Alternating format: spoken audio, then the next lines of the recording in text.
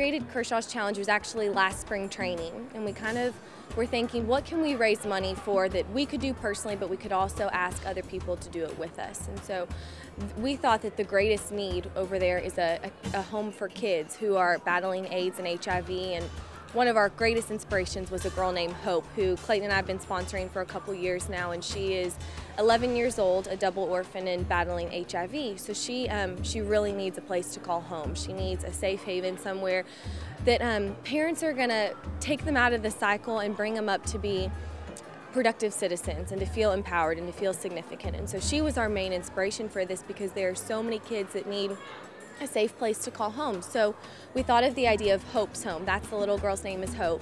So this house is going to be hopefully able to hold 12 to 15 kids and have parents that raise them as mentors and encouragers. And so Kershaw's Challenge, what we decided to do is to strike out to serve. So with every strikeout Clayton made this season, he wanted to donate $100 towards this cause. And so it's been really cool to see how the team and how Dodger fans and how this community has really rallied around us and really wanted to be a part of it as well. Got some lefties, I like it. At least one.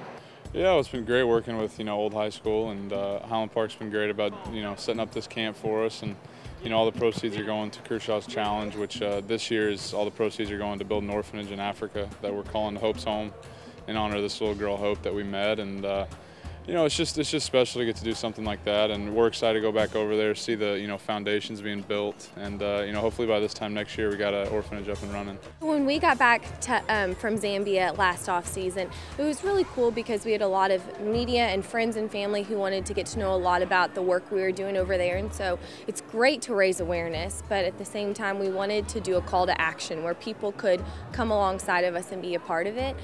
We're happy to have the platform that we do to do some, some good things around the world, and, just different venues that we might be able to get into because of, the gift that we've been given in baseball. Neither of us think it's a coincidence that the year that he decided to strike out to serve, that he went to go lead the league in strikeouts. And so we just think that absolutely the Lord has blessed this whole mission, and we're just so excited to see where it goes from here. So right now we have raised about $117,000 for it, and $100,000 of that will go towards the actual building of the house, and anything that we raise over that will go towards furnishing, putting these kids through school, any kind of medical treatment that they need, but then also be able to sponsor these kids until we find full-time sponsors for each of them. This past season, we got to look at the game of baseball with a greater perspective. We got to look at it as a way to give back and a way to use Clayton's platform to really make a difference. And so for me, just to stand next to him and watch this whole season unfold has been one of the coolest things as his wife and as his best friend, and just as